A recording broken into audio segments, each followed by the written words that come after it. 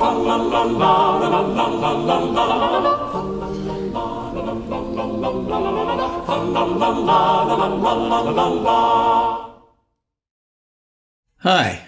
In this video, you'll see how children in the Renaissance could improvise counterpoint, adding a line to a chant cantus firmus. It's hard for us to imagine how they learned to do that. If you've seen the excellent introduction to singing upon the book by earlymusicsources.com, you know that it was by following rules. That sounds sort of forbidding, but now I'm going to show you an easy step-by-step method for learning this. It's really not rocket science, and it's even fun because you'll get to imitate animals. Adrien Petit-Coquelicot, who claimed to have studied with Josquin, gives us some idea of how kids learn to sing against a chant. He said that Josquin's method was first to teach them the kinds of intervals. By this, I think he meant what we call the vertical intervals between the parts.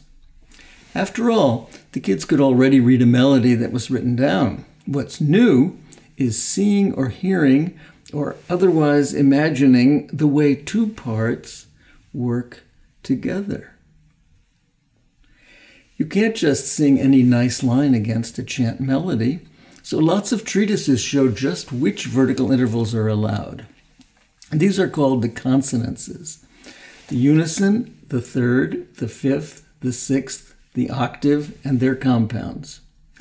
For instance, above a cantus firmus note of C, you can sing that same C for a unison, La, or E for a third, La,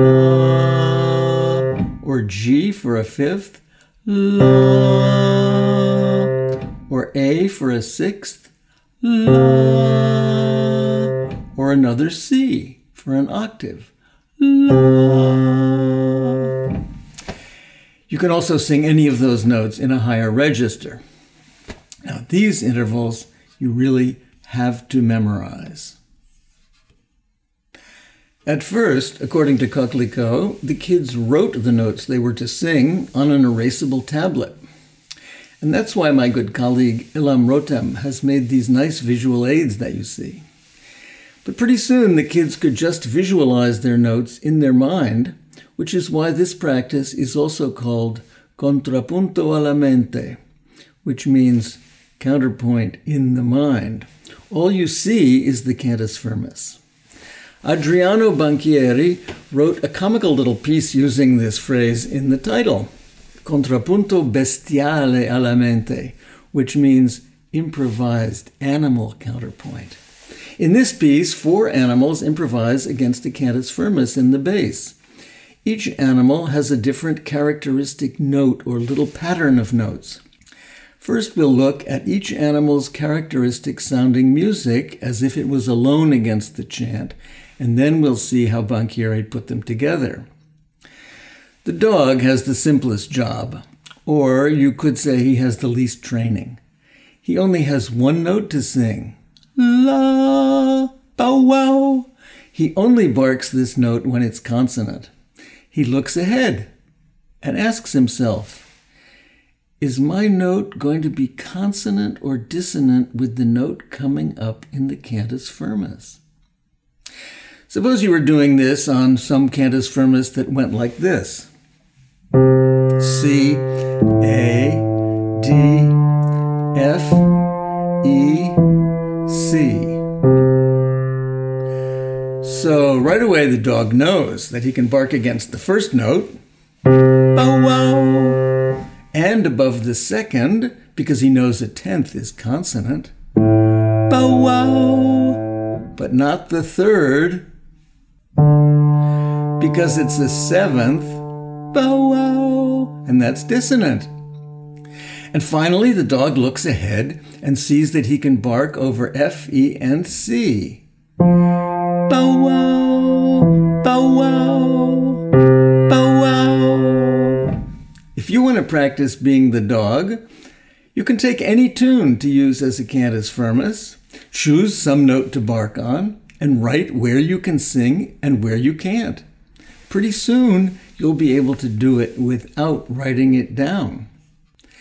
The owl, like the dog, only hoots one note at a time, but he has a choice to sing G or A, so there are two possibilities to choose from, so his job is a little harder. Over the first note, the owl could sing either G, da, or A, da. So over the first note, he chooses G, da. Over the second note, he can't sing G again, so he sings A. So he goes on like this. Da, da, da, da, da, da. Each time he evaluates and he sings. The cuckoo and the cat have the hardest jobs because they sing melodies with more notes. The cuckoo's song has two notes, E and C, in quick rhythm. Both of these notes have to be consonant with cantus firmus notes. Over the first cantus firmus note, they are. But the cuckoo is an enthusiastic singer and wants to repeat immediately, which takes her across the bar line where the cantus firmus notes change. If she sings again immediately, the C of her song is consonant with the A, and the two notes follow the rules of voice leading, making parallel tenths vertically, which is good. It's very exciting, actually, when the song stays the same and the cantus firmus changes.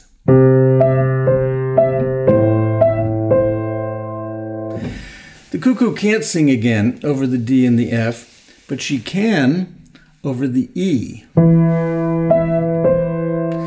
But this time, if she wants to go across the bar line,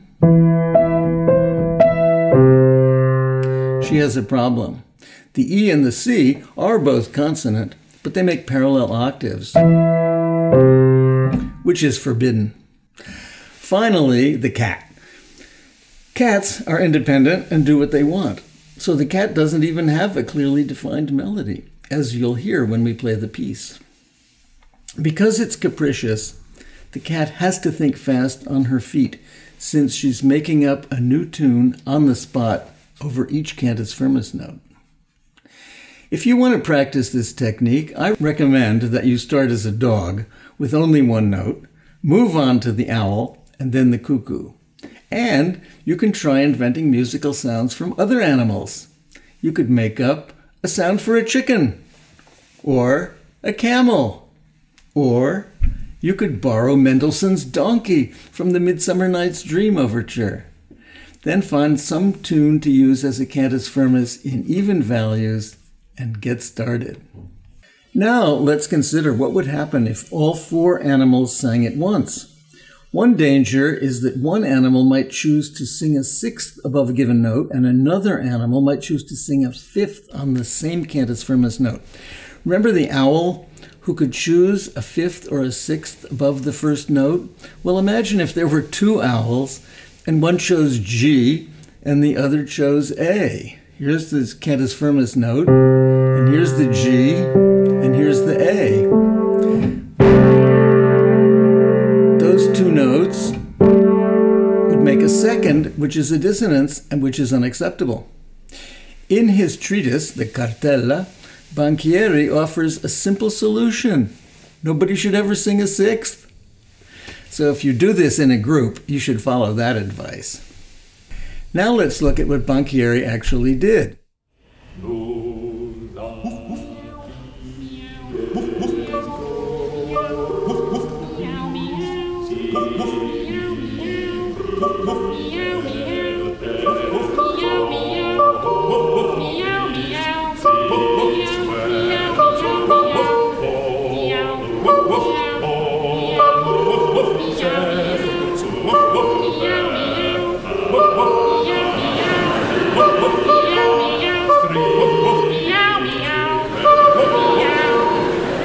You might notice that the dog barks every other measure, and the owl always hoots along with the dog, but systematically alternates G's and A's. How is that possible? Well, the answer is Banchieri cheated. He invented a cantus firmus that would allow that to happen. In church, the kids had to deal with whatever chant was to be sung that day, so that kind of regularity would really never have happened. So if you want to know more about this practice, we've put many links in the notes. La la la la la la la la la la la la la la la.